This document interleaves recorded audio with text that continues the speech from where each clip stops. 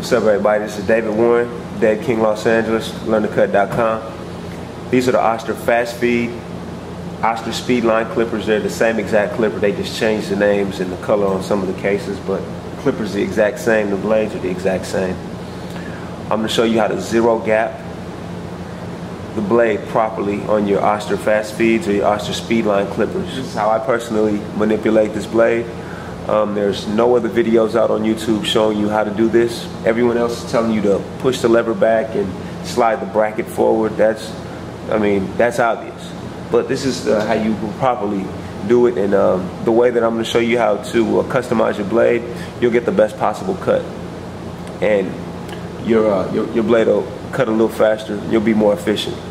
So check it out. There are a lot of videos on YouTube that tell you to move this side piece back and adjust the lever. That'll allow you to get it close, or to take this bracket off and push it up, or actually make spaces in these back holes. But both of those two strategies are not the best way to get your Osters to zero gap, and they don't even get them to zero gap. They get them close to zero, but they don't get them to zero. As you can see, this is the blade that I've taken off. This is the Oster Gold PM blade. It comes standard on these clippers. And one thing about Oster is its inside cutting blade on a lot of their blades it's the same, and it's compatible. So these classic 76 blades, there's a #1 blade. It's a detachable blade. Okay. Now what you're going to do is you're going to take a #1 blade, you're going to unscrew it,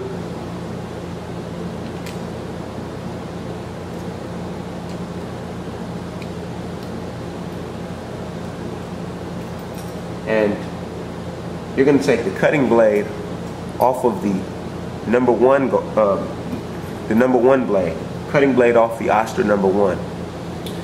And as you can see, this is the cutting blade from the Oster Speed Line Clippers. You're gonna not use this cutting blade, and you're gonna substitute it with the cutting blade from the #1.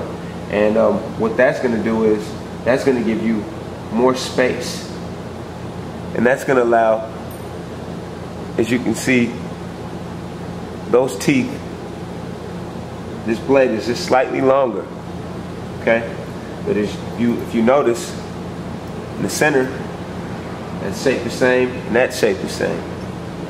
It's because Oster, the moving piece inside their clippers, it's the same exact size. So the cutting blades are interchangeable. A lot of people don't know that. So you have slightly finer, longer teeth on the blade from this detachable guard. And that's going to give you a very smooth cut, and that's going to allow you to move the teeth all the way up on this blade without manipulating the clipper and damaging the structure of it by trying to jam the lever all the way down, or trying to push this bracket all the way up after you made the holes bigger, as some people like to do.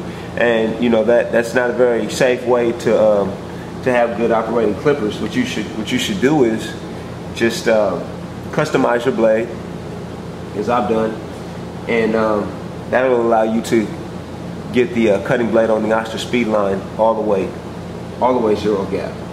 You can go as close as you want, and this will take the line out of a ball fade. And give you very good results. So everything's the same. Like I said, instead of this blade, you're gonna use this blade. Replace, as you can see, structurally, they're the same.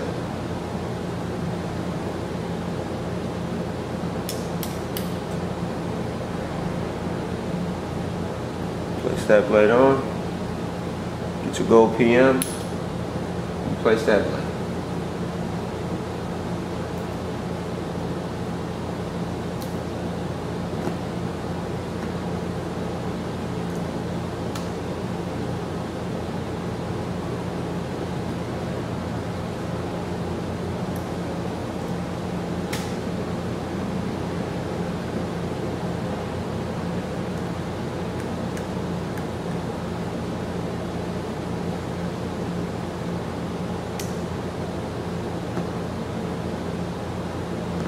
And now, as you can see, even if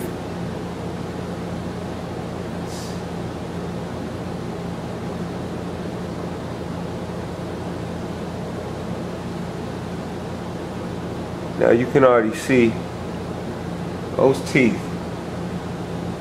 are far to the edge of this top blade, you know, as you're gonna get much closer cut than if I would be using the original cutting blade.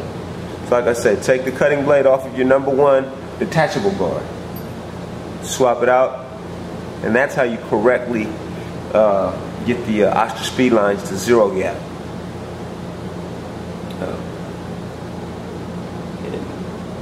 Once you find where you want them to be adjusted, tighten them up, and they'll run great.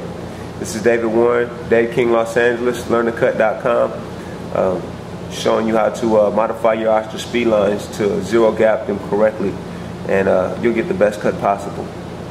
Thanks for tuning in.